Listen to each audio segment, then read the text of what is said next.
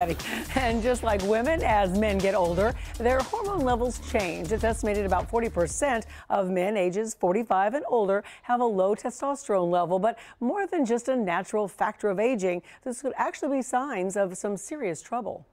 That one is 180.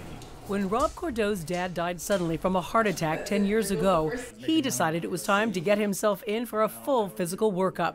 Tests revealed his testosterone level was in the low 100s. When I started researching it, that's the testosterone level of like an 80-year-old gentleman.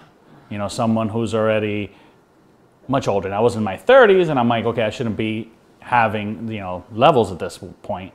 But before rushing to put him on hormone replacement therapy, cardiologist Dr. Adam Splaver called for further testing, which revealed a small tumor on the pituitary gland in his brain. So it's important that when you have a low testosterone that you actually look at the causes or look at the reason why. Because again, there is that small subset of patients that do have a brain tumor that they would not know of unless they did check because they've had a low testosterone.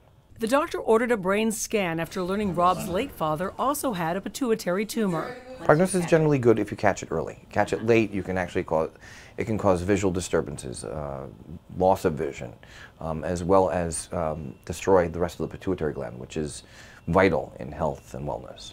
Rob was put on testosterone replacement, but because hormone replacement can increase the risk for cancer, he now goes in for regular screenings and lab work. It's scary, thinking you have something in your head and all that, but then you look at it and you're like, okay, it's not that bad.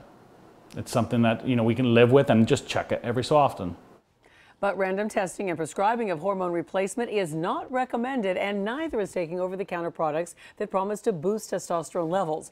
Regular exercise and avoiding too much alcohol, those are two simple things men can do to protect their testosterone levels naturally.